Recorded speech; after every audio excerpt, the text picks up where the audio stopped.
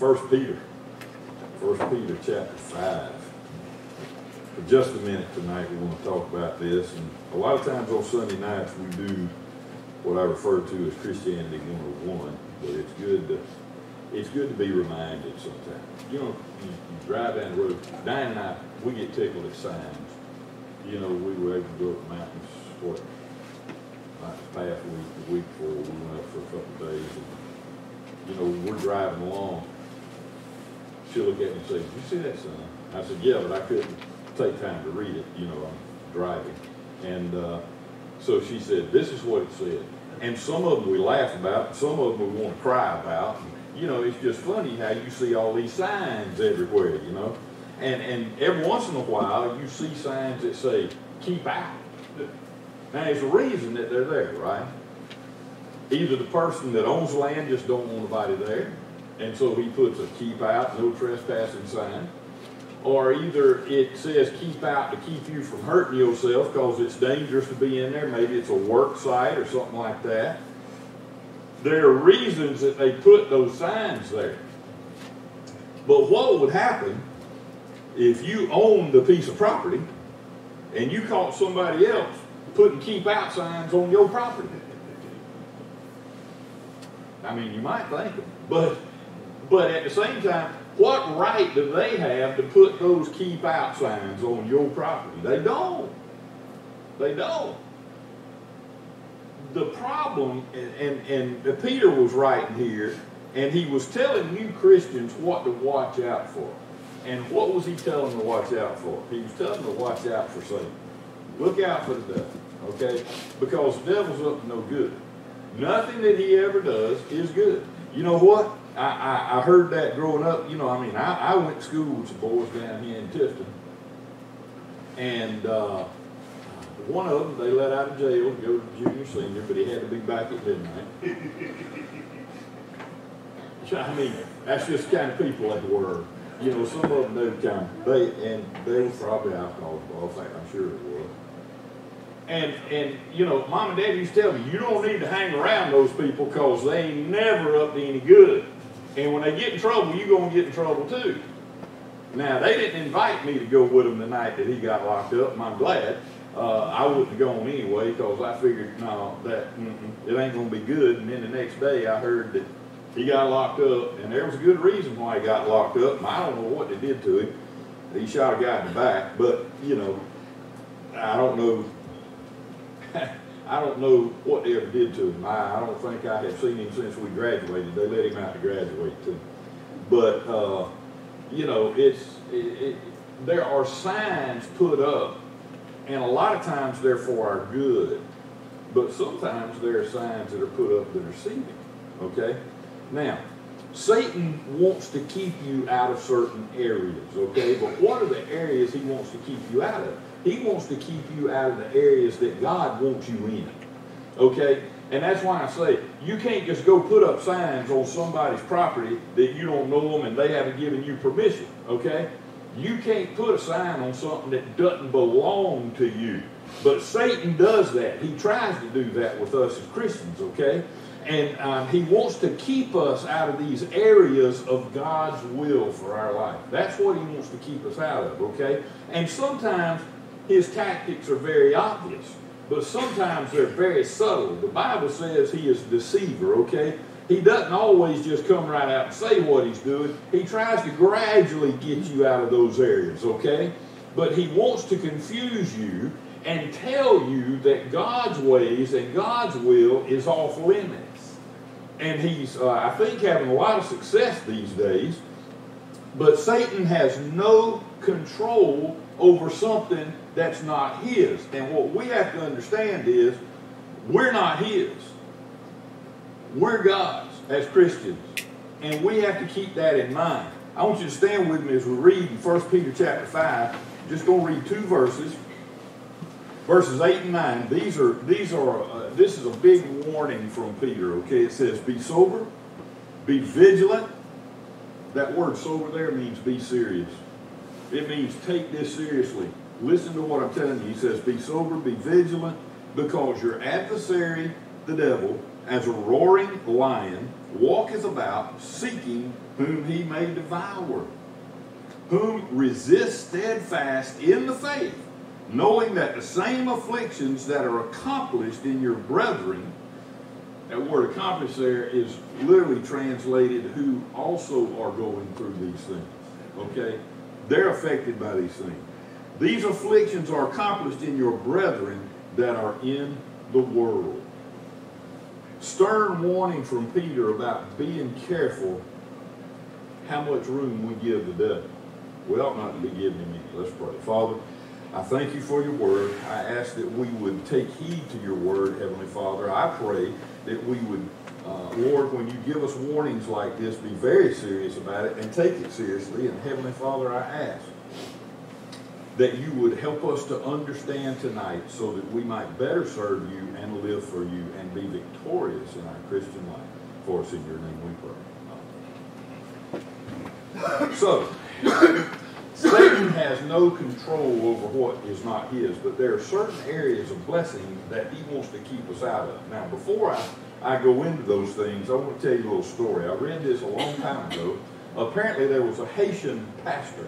My daddy, back in 1978 or 79, had the opportunity to go with another pastor to the island of Haiti and to hold a week-long revival there. And they would go twice a day and preach the word. And Daddy said it was different because he had to have an interpreter. And so he would have to say something and then let the interpreter speak. And then he'd have to say something and have the interpreter speak.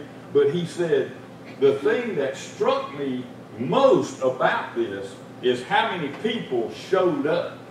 He said there was one night that they told us there was 1 million people there. Now that's hard to believe. Those people had a desire to hear the Word of God. And Daddy said, I don't know how many of them got saved because there were people from all over our country down there to talk to these people when they came forward, and they had to have interpreters and all that. But he said those people that were there talking to people after the service, they'd be there all night leading people to Christ because they felt conviction to come to Christ. He said, I've never experienced anything like it in my life. And my daddy brought back some Haitian coins and things, and I've still got them at my house. And I look at them from time to time, and I think about that. The other thing he told me was that they were so poor. Now, folks, you're talking about being blessed in this nation. The hotel that they stayed in, it wasn't 5-star, believe it. There was a bed there, and there was a table with a bowl there that they bring fresh water every day for you to bathe out of, and stuff like that. They didn't have running water in there. And he said every morning he would be awakened by the sound of trucks, huge military trucks coming through the streets, picking up the people who had died of starvation that night off the street. And he said, I looked down there that first morning and I saw this truck go by, and it was just piled out with bodies of people who had starved to death during the night. And he said there was a maid that worked at that hotel, and she walked like 15, 20 miles one way to get to work every day. And she got paid very, very little. But it was something that she had to have.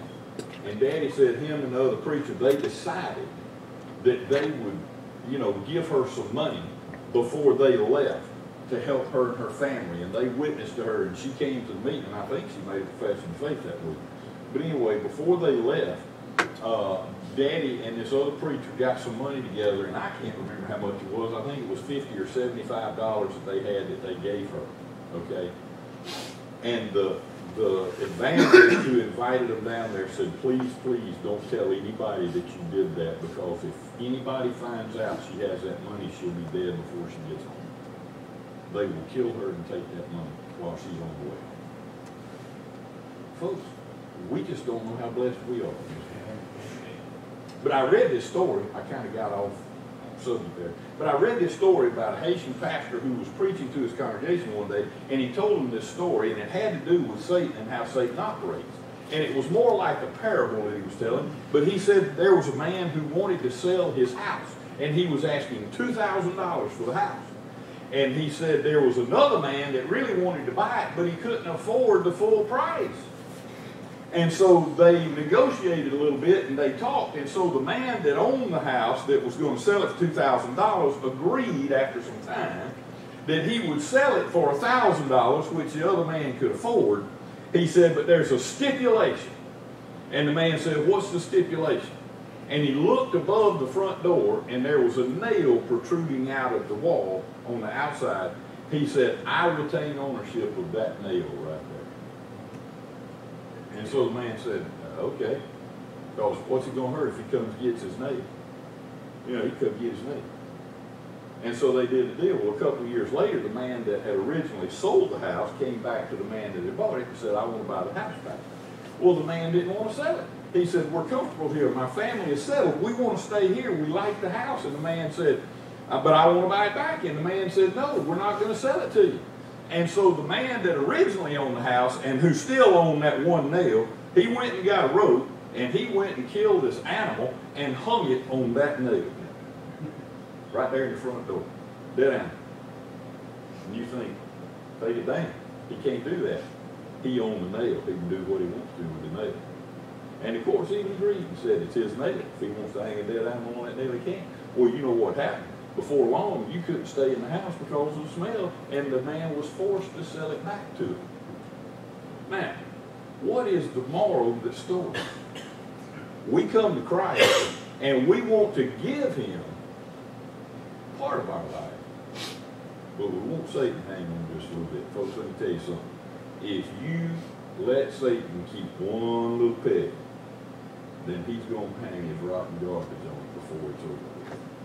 We have to surrender to Christ everything that we have.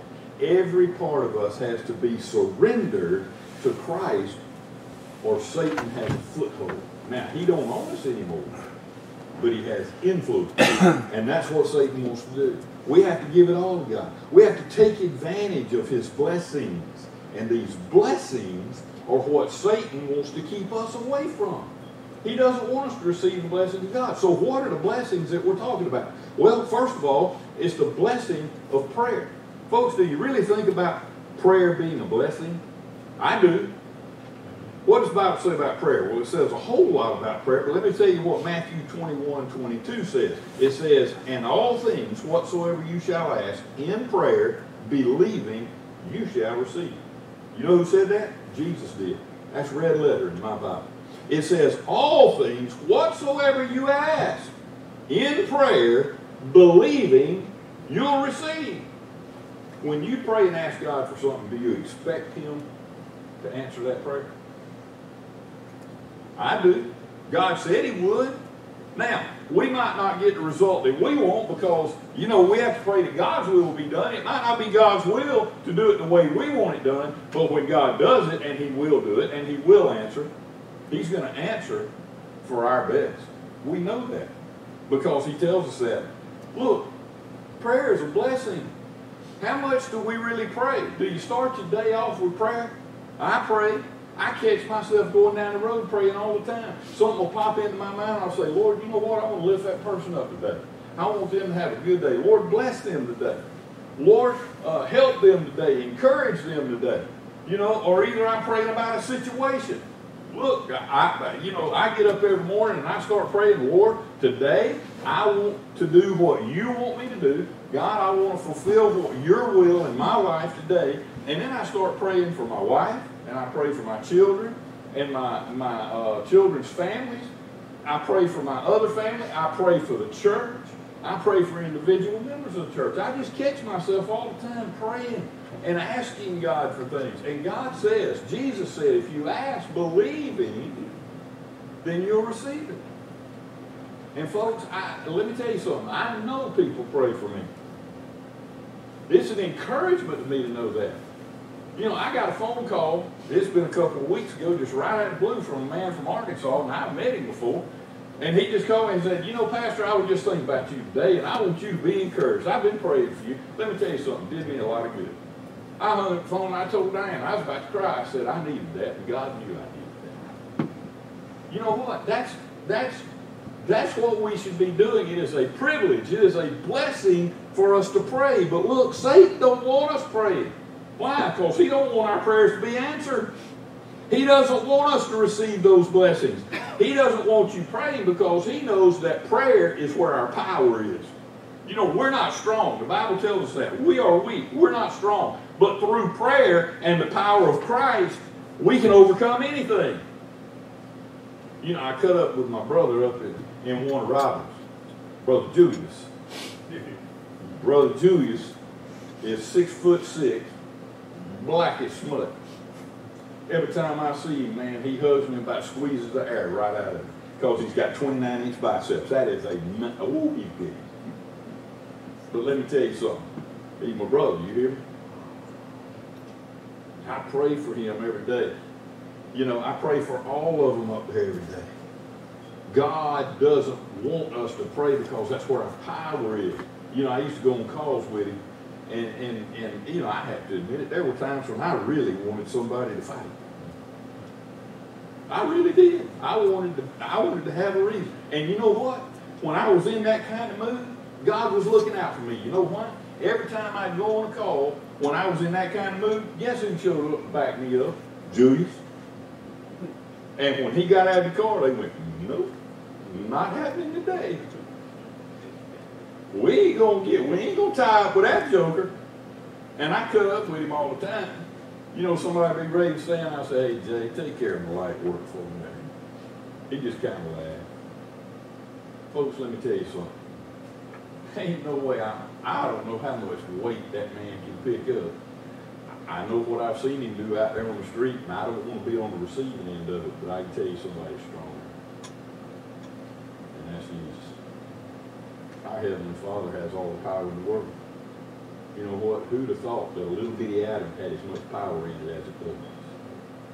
Folks, let me tell you, the God that I serve is powerful, and Satan doesn't want us praying. He wants to keep us from that blessing of the power of God in our life. But there's another area that he wants to keep us out of, and he doesn't want us to know the truth. He wants to keep us from the truth. Now, the truth is in the Word of God. You remember the parable Jesus told about the sower and the seeds? And he said he went out and he started sowing, and some of the seeds, it says, fell by the wayside. What happened to those seeds? Do you remember? The birds came and ate them. They didn't fall on the plowed up ground. They fell over here on the hard ground, on the wayside, on the side of the road, and they didn't come up. Why didn't they come up? Because before they had a chance to take root, the birds came and ate them. And so, and that's in Mark chapter 4. And if you look at verse 15, and Jesus says, and these are they by the wayside, where the word is sown, but when they have heard, Satan comes immediately and takes away the word that was sown in their hearts. Why does Satan want to take away the word? Because he doesn't want it to take root. Because he doesn't want them to know the truth. Because he doesn't want you to know the truth. It says immediately that when that word fell on their heart, Satan took it out of their heart. Because he does not want them to know the truth. He wants you to believe wrong doctrine. A lot of that going around. A lot of wrong doctrine going around. And Satan wants to keep us from the blessing of the Word of God, from the blessings of the truth. That's what he wants to keep us away from. And he does not want you to study the Word. I have to be honest with you. There are times, you know, I kind of try to keep a schedule when I'm going to do things. And I have to get ready for Wednesday, and I have to get ready for Sunday morning and Sunday night, and I have to get my Sunday school lesson prepared. And I'm thinking, based on what I've got on the schedule to do for the next week, when I need to sit down and get this stuff done. And you know what? It seems like there's always something that comes up to try to keep me away from the Word of God. I know what that is. That's just Satan. And to be honest with you, sometimes Satan puts things in my mind. You know what? You can go fishing for a couple hours. And I could. The problem is that I don't need to go fishing for a couple hours. I need to be in the Word of God. And so that's what I do.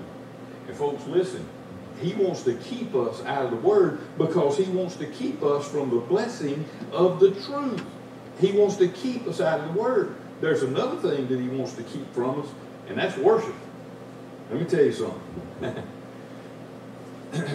Satan hates it when God's people start worshiping. He hates it. He doesn't want us worshiping. You know, we were talking about Acts. You look at the early church.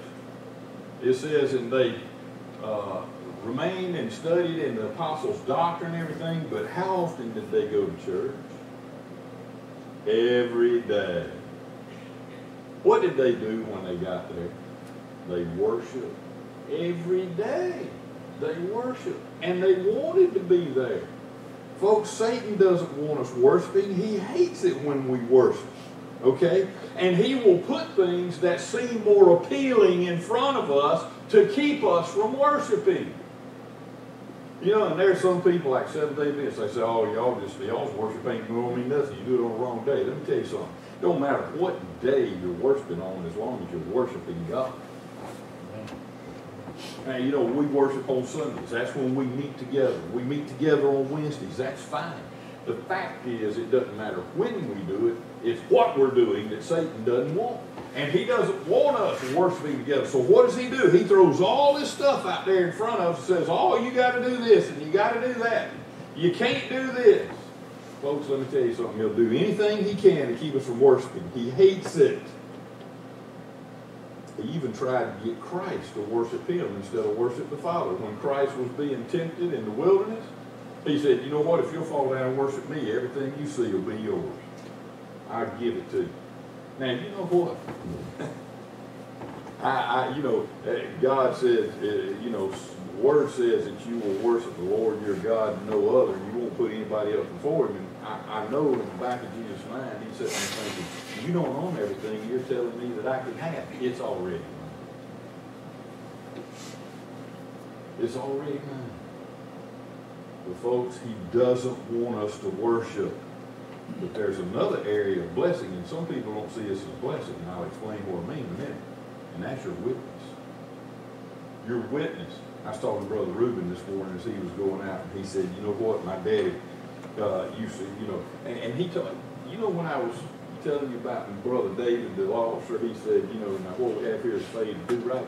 He said, on my class ring, on our class ring, when we got our class ring, we graduated from high school, he said, you know what's on that class ring? I said, I don't know. What? He said, do right. On their class ring. I said, really? I said, that's a good thing. He said, do right. It's on my class ring. I still got it. It says, do right. That's a good thing. I think y'all put on all of them nowadays. Just do right. Because there's a lot of people doing wrong. But he said there's another thing. My daddy always told me, he said, keep a good name. Because a good name will open doors for you. A bad name will shut. You know what? He's right. And when it comes to our witness, Satan does a lot of things. Number one, he'll take away our confidence. I've asked people, hey, did you witness somebody today or witness somebody last week? No, I can't do that. I just can't talk to people. What is that? That's Satan. That's Satan. Let me tell you something. All you got to do is say, God, I feel like that person needs you, and I want to talk to them, but you got to help me. I guarantee you can do it. You can do it because God says he will help you to do that. The Spirit will make them ready. If God's talking to you and saying you need to go witness to that person, God's already working on that person. All you got to do is go up and start a conversation. And folks, that's not hard to do, but Satan takes away your confidence and says you can't do it.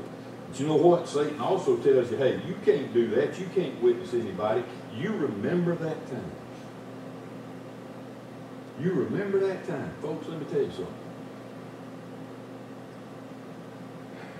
Mama used to tell me some things that made a lot of sense, and she said her parents told her, and they made a lot of sense then.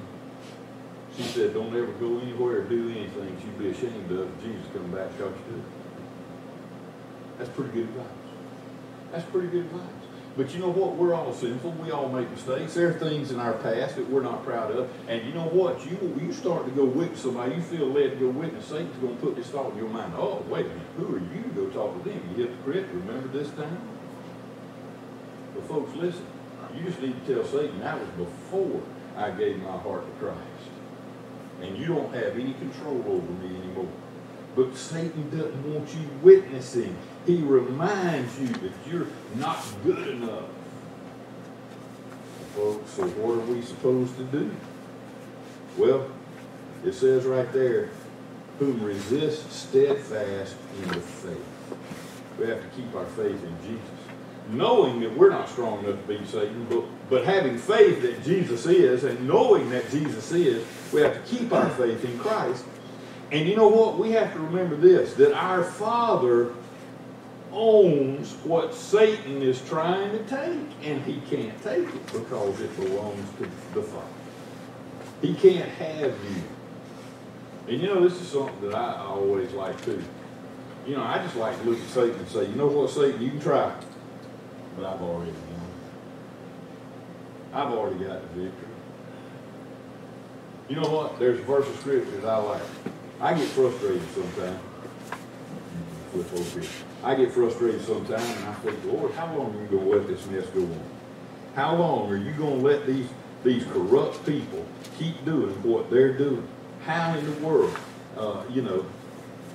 how long is it going to go on? Lord, why don't you just judge them and judge them now? That ain't up to me to say when God judges. It's not up to me to be the judge. But I know this, we've already won the victory. We have won. You know what? I like this verse of scripture in Revelation chapter 20. Verse 10 says this, and the devil that deceived them. What's the Satan called in scripture? He's called a deceiver, right? And the devil that deceived them was cast into the lake of fire and brimstone, where the beast and the false prophet are, and shall be tormented day and night forever and ever. That tells me that right now we might struggle with this stuff. But we have to remember, number one, keep our faith in Christ, knowing that God is stronger. Okay? And we remember that God owns us, not Satan. And remember that we've already won the victory. The day is coming when Satan, we won't have to worry about it anymore. I look forward to that day, so I do. Folks, when I don't have to battle him, I get plumb tired of it sometimes. I do. I get plumb tired of having to fight Satan. But one day, we won't have to do that anymore. And we've already won. All we got to do is look at him and say, you know what, Satan? You cannot win this battle because my God is more powerful. My God is greater, and he's already won. You know what? The day that Jesus got hung on that cross, Satan lost the kingdom. Nothing he can do about it. Folks, don't let Satan put signs up that keep you away from the blessings that God has for you. It's a blessing for us to be able to pray. It's a blessing for us to be able to study the Word of God and know the truth. It's a blessing for us to witness, and it's a blessing for us to worship. Don't let Satan keep you from those blessings, but he's going to try.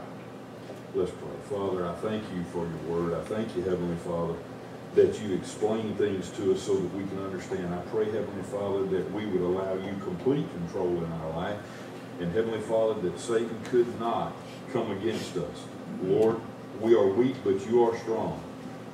And Lord, I pray that you would be strong for us this week.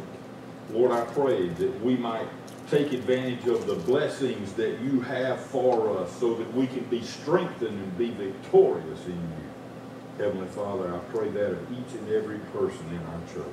Father, take this time now and use it as you will for us. In your name we pray.